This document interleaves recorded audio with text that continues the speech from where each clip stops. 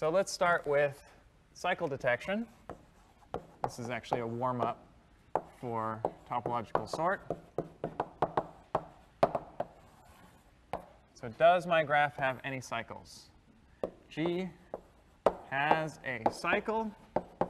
I claim this happens if and only if G has a back edge. Or let's say a depth first search of that graph has a back edge. So it doesn't matter where I start from or how this algorithm, I run this top-level DFS algorithm, explore the whole graph, because I want to know in the whole graph, is there a cycle? I claim if there's a back edge, then there's a cycle. Cool. So it all comes down to back edges. This will work for both directed and undirected graphs. Detecting cycles is pretty easy in undirected graphs. It's a little more subtle with directed graphs, because you have to worry about the edge directions. So let's prove this. We haven't done a serious proof in a while, so this is still a pretty easy one. But let's think about it. What do you think is the easy direction to prove here? Left or right? More democracy. How many people think left is easy? A couple. How many people think right is easy? A whole bunch more. I disagree with you. I mean, I guess it depends what you consider easy. Let me show you how easy left is. Okay, left is, I have a back edge. I want to claim there's a cycle. What does a back edge look like? Well, it's an edge to an ancestor in the tree. If this node is a descendant of this node, or this node is an ancestor of this node, that's saying that there are tree edges. There's a path, a tree path, that connects one to the other. Okay, so this is these are tree edges, because this is supposed to be an ancestor, and this is supposed to be a descendant. And that's the definition of a back edge. Okay? Do you see a cycle? I see a cycle. This is a cycle. Directed cycle. So if there's a back edge, by definition, it makes a cycle. Now, it's harder to say, if I have 10 back edges, how many cycles are there? Could be many. But if there's a back edge, there's definitely at least one cycle. The other direction is also not too hard, but I would hesitate to call it easy. Any suggestions? If I know there is a cycle, how do I prove that there's a back edge somewhere? Think about that. Let me draw a cycle.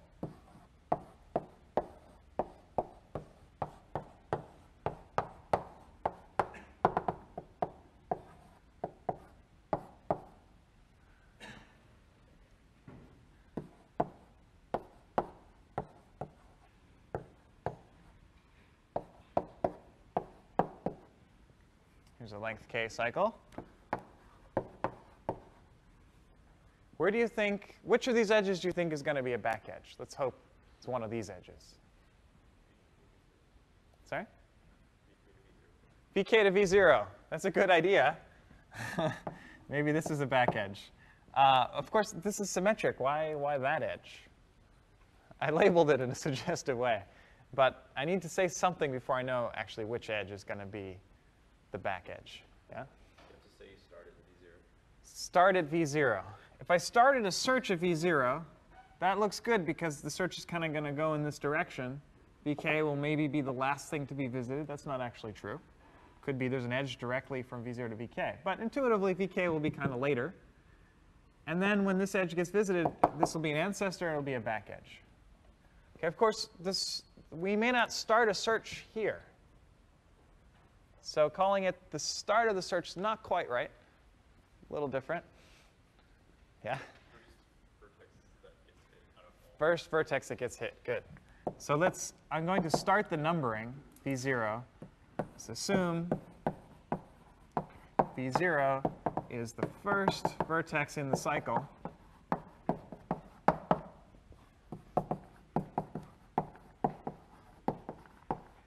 Visited by the depth first search.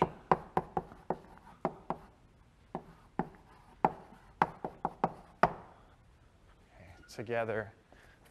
You want some pillows if you'd like them. Especially convenient that they're in front.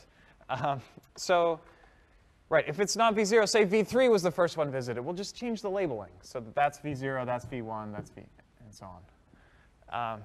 So set this labeling so that V0 is the first vertex that gets visited. Okay, then I claim that, let me just write the claim first. This edge VK V0 will be a back edge. I'll just say is. Back edge. Yeah, I would say this is not obvious. Be a little careful.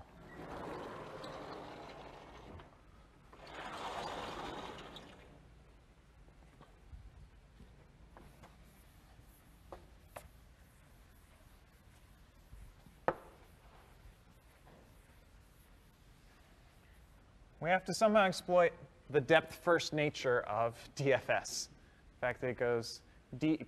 It goes as deep as it can before backtracking. If you think about it, we're starting, at this point we are starting a search relative to this cycle. No one has been visited, except V0 just got visited. It has a parent pointer off somewhere else. Okay. What do we do next? Well, we visit all the outgoing edges from V0. There might be many of them. Could be an edge from V0 to V1. Could be an edge from V0 to V3. Could be an edge from V0 to something else. We don't know which one's going to happen first.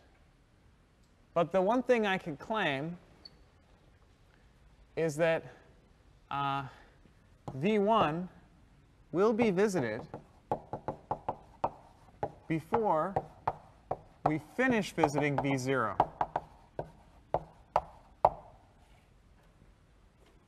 Okay, from V0, we might go somewhere else. We might go somewhere else that might eventually lead to V1 by some other route. But in particular, we look at that edge from V0 to V1. And so at some point, we're visiting all the things reachable from V0. That includes V1. And that will happen. We will touch V1 for the first time, because it hasn't been touched yet. We will visit it before we finish visiting V0. Same goes actually for all the VIs, because they're all reachable from V0. So you can prove this by induction. You have to visit V1 before you finish visiting V0. You'll have to visit V2 before you finish visiting V1, although you might actually visit V2 before V1.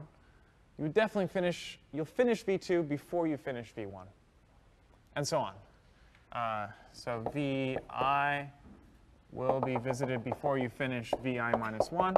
But in particular, what we care about is that VK is visited before we finish V0. And it will be entirely visited. We will finish visiting VK before we finish visiting V0. We will start VK after we start V0, because V0 is first. So the order is going to look like start V0. At some point, we will start VK. Then we'll finish VK. Then we'll finish V0. This is something the textbook likes to call, and I like to call, balanced parentheses.